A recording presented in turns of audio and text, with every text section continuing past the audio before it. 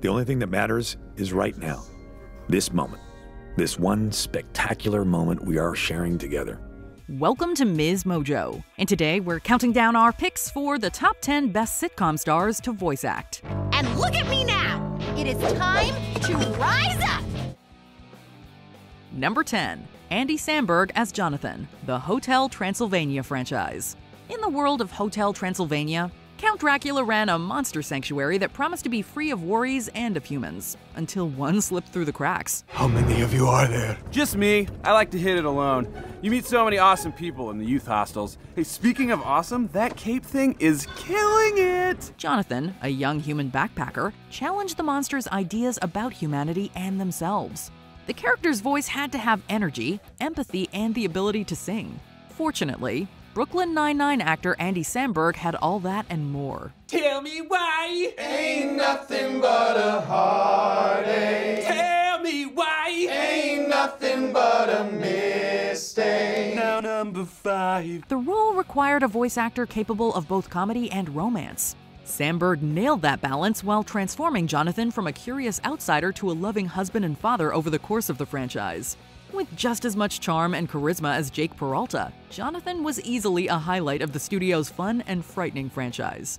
I wonder if Van Helsing can adjust this thing so that I'm a monster, but still me. I don't think so. Aw, come on! How about just a tail? No, Johnny, you're perfect, just the way you are. Number 9. Julia Louis-Dreyfus as Princess Ada, A Bug's Life. Whether you know her from Seinfeld or Veep, it's hard not to love Julia Louis-Dreyfus. Since she excelled at playing self-centered characters, it was a little difficult to imagine her playing a selfless Disney royal, even if said royal is a bug. And yet, we still heard her performance as Princess Ada just 6 months after the end of Seinfeld. Nobody really believes I can do this job. It's like they're all watching me. Just waiting for you to screw up. Fans noticed it was a huge departure from Louis-Dreyfus's small-screen role. Ada was perpetually self-conscious, kind, and carried a need to be liked by those around her. Okay, Ada. Now what do we do? Oh, don't tell me. I know it. What is it? We relax. Right. Louis-Dreyfus pulled off the character brilliantly, so much so that we wouldn't blame you if you didn't know she played the role. Pixar must have been similarly impressed by her performance because they brought her back for 2020's Onward.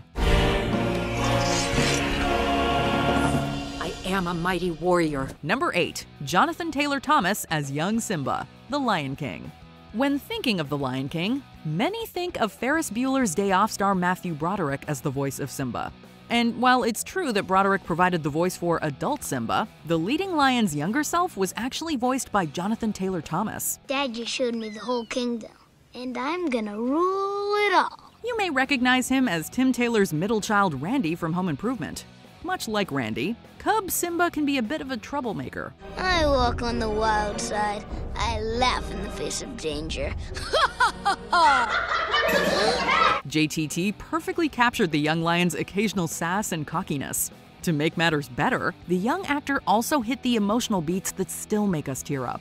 Thomas gave a full circle of life powerhouse performance that has gone down as one of Disney's best. I'm a genius. Hey, genius, it was my idea. Yeah, but I pulled it off. Number 7. John Goodman as James P. Sullivan, aka Sully, the Monsters, Inc. franchise. While Sully may have been the top scarer at Monsters Incorporated, he also had a heart of gold. His voice had to be gruff but lovable. It also needed to inspire joy and laughter just as easily as he caused screams of fear. So we think Pixar made the right choice in casting John Goodman. No monster in here. Well, now there is, but I'm not going to scare you. I'm off duty. In spite of the actor's imposing frame, he became one of TV's most lovable father figures through Roseanne. This persona naturally translated into his vocal performance of Sully. Oh, look at that. Yeah, you know. Oh, that's cute. Yeah. Well, that's very nice. Come here, you.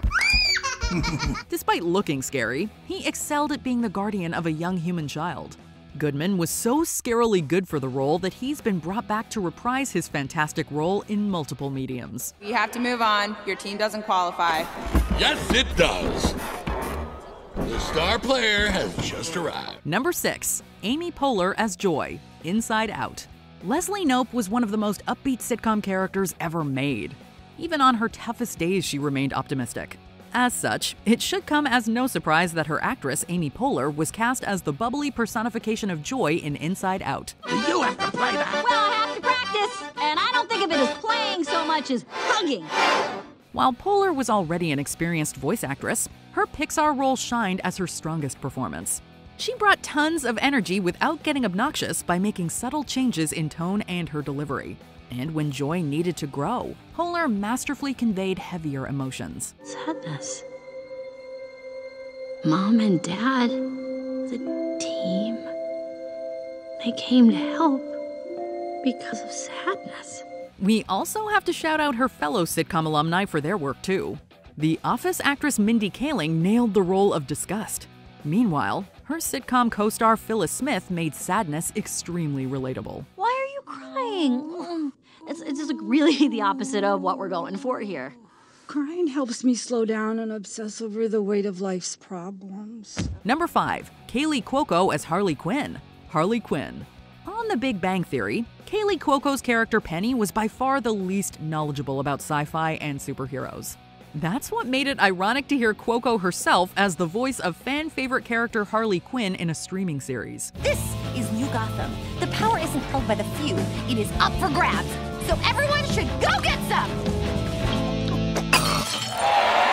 The show centers on Harley's life after she breaks up with the Joker and begins to explore her own independent feelings and interests. Instead of imitating past performances, Cuoco provides a unique and energetic take that keeps us in stitches. You tell Commissioner Gordom that I am the baddest bitch in town! I'm Harley Quinn. I'm impetuous. I kiss people at random. Mwah! What's happening? Since the actress also excels at conveying Harley's vulnerabilities, we're often sympathetic for the character's struggles.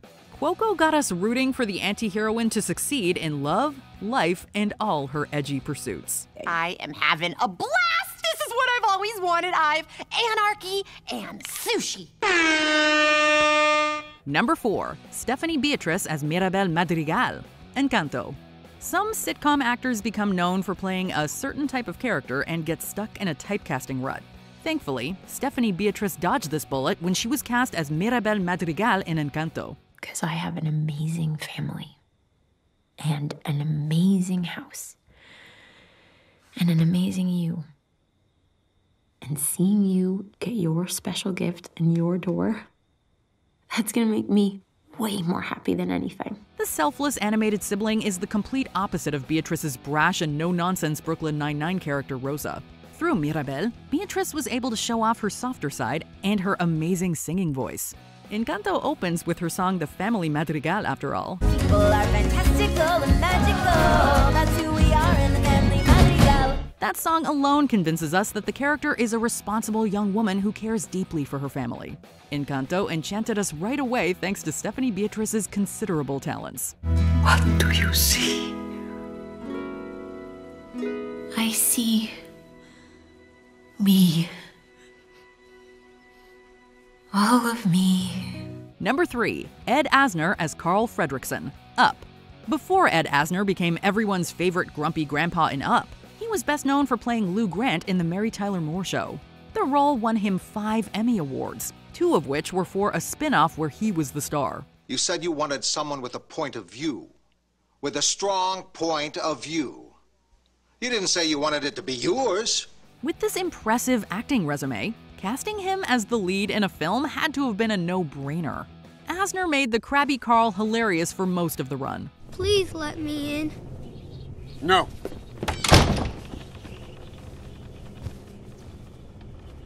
All right, you can come. Although he is a gruff man, the actor makes sure to leave touches of the character's internal grief and notes of joy. Asner wonderfully saw the character through a journey of moving on from his lost love. Sorry about your house, Mr. Fredricksen. You know, it's just a house. Number 2. Will Arnett as Bojack Horseman, Bojack Horseman. Will Arnett's most well-known roles both have something in common: a serious case of arrested development. Both Job and Bojack are irresponsible performers who often make things worse for themselves rather than owning up to their own mistakes. While the flaws lead to comedy in the sitcom, these personality traits lead to tragedy in animation. I never asked for that kind of pressure, but you and me, we don't want anything from each other. We can hear the pain in Arnett's voice as the show tackled heavy topics such as substance use disorder, death, and self-loathing. He can make us resent or feel bad for Bojack from moment to moment. Hey, Mom, knock once if you love me and care about me and want me to know that I made your life a little bit brighter. Even in the darkest places, Arnett never loses the character's light. It's a tough balancing act that the actor absolutely nails. And I just know I'm gonna Bojack things up. Bojack things up? You mean show up somewhere and be the life of the party? And then share a laugh with your good friend Mr. Peanut Butter? No, obviously I meant screw everything up until she hates me. I don't think I can take that. Before we unveil our top pick, here are some honorable mentions. Abby Jacobson as Katie Mitchell, The Mitchells versus the Machines. The Broad City actress makes us believe in pursuing our passions. After all these years, I'm finally gonna meet my people. Jerry Seinfeld as Barry B. Benson, B-Movie. His sarcastic voice was perfect for the Bee. How did you learn to do that? What? The talking thing. Oh, same way you did, I guess. Mama, Dada, honey, you pick it up. That's very funny. Yeah, bees are funny.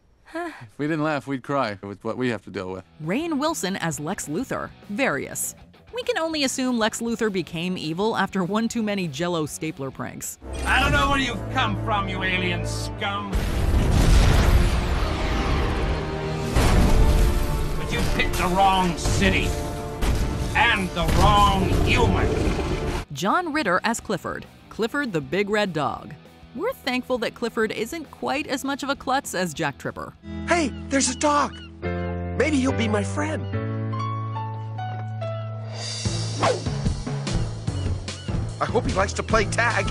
Before we continue, be sure to subscribe to our channel and ring the bell to get notified about our latest videos. You have the option to be notified for occasional videos or all of them. If you're on your phone, make sure you go into your settings and switch on notifications. Number 1. Steve Carell as Gru, the Despicable Me franchise. Is it better to be feared or loved? Michael Scott and Gru may have different answers to this age-old question, but both would be delivered by the same man. And in a way, that makes perfect sense. Oh, you've got to be pulling on my leg. In both the case of The Office and Despicable Me, the audience shouldn't have any reason to like Carell's character. Michael Scott is incompetent and selfish, often crossing lines with his employees that should never be crossed. Gru is a supervillain, prone to typical bad guy behavior. Yet both men are made lovable by Carell's flawless comedic delivery. I think I can live with that. We're not sure either character would work without him. After just one Despicable Me movie, you'll start rooting for a supervillain. I will catch you, and I will never let you go again. Did we miss any of your favorite performances? Let us know in the comments. Yes, Joy? You'll be in charge of the console, keeping Riley happy all day long. And may I add, I love your dress. It's adorable. Oh, this old thing? Thank you so much. I love the way it twirls. Do you agree with our picks? Check out this other recent clip from MsMojo. And be sure to subscribe and ring the bell to be notified about our latest videos.